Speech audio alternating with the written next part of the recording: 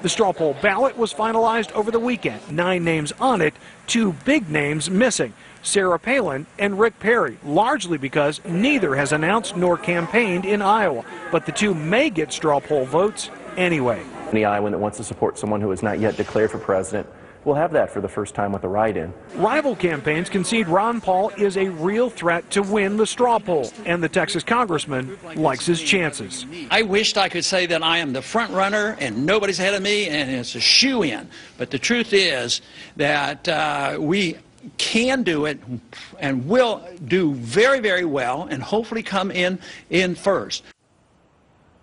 Now, Ron Paul has a history of doing well in straw polls. He's won several of them. The most recent was at the Republican Leadership Conference in New Orleans last month, so Paul has good reason to think that he could win out at the Iowa straw poll next month. Brett? Steve Brown, live in Des Moines. Steve, thank you.